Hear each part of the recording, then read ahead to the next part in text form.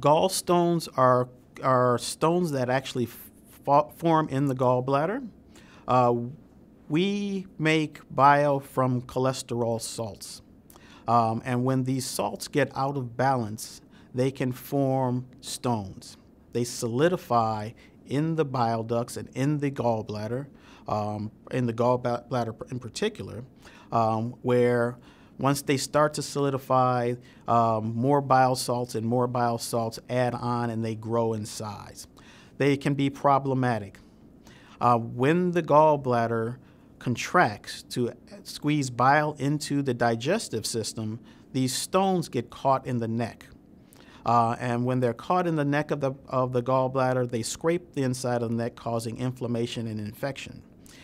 In addition, since the gallbladder is trying to empty this bile into the intestinal tract, it squeezes and squeezes but can't empty and goes into spasm. These are very painful and can cause further complications for patients. Gallstones are very common in the United States.